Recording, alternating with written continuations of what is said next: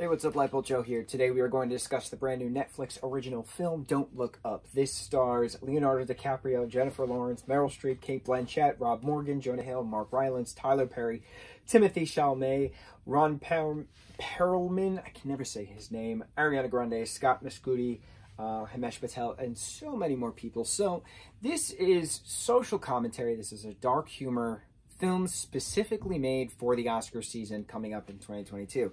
This has had numerous nominations for other award shows so far. You have an Academy Award winning group of people from all different walks of life and from all different histories of film and television. So this film was specifically made for Oscar season, no getting around that.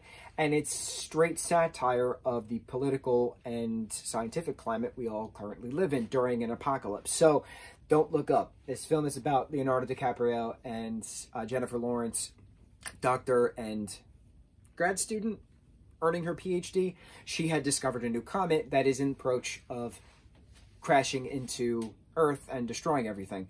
So it's a matter of bringing this information to the president, Meryl Streep, and how to either prepare the planet for imminent destruction in 6 months and 4 weeks or something like that, or can we break it up? Can we break it up so it doesn't, be as truly cataclysmic as it, is predicted to be, as the scientific proof is.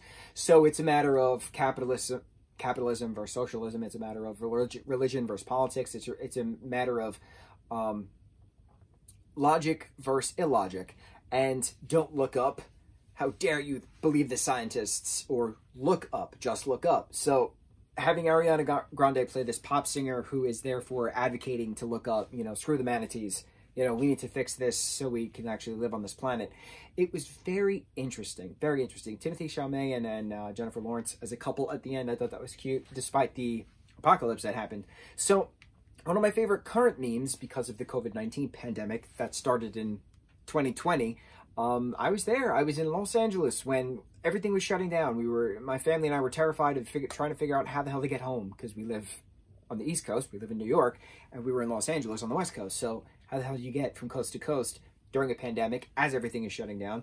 We were at Disneyland Friday, March 13th, 2020, and the park closed Saturday, March 14th, 2020, and then everything else started to close, and it was scary. It was the scary beginning of an apocalypse, and somehow now, almost 2 years later, we are in this pie Venn diagram, and I've seen this meme 1,000 times. One side says apocalypse, and the other side says go to work, and the meme is that there's an arrow where the pie graph meet in the middle, and that somehow we landed here. How do we still have to go to work during an apocalypse? Why aren't people listening to scientists? So it's very interesting. This film is very interesting because it's complete satire on the whole thing of just trust the science. Like, it's peer-reviewed, it's fact-checked, it's peer-reviewed. Like, it's science. You can't just listen to a politician who doesn't have a scientific background just spewing absolute garbage for political points when there's actual stuff going on. So it's interesting. It's very interesting. I will say that it's very interesting. I didn't like the first half, to be completely honest. I don't like how do I explain it?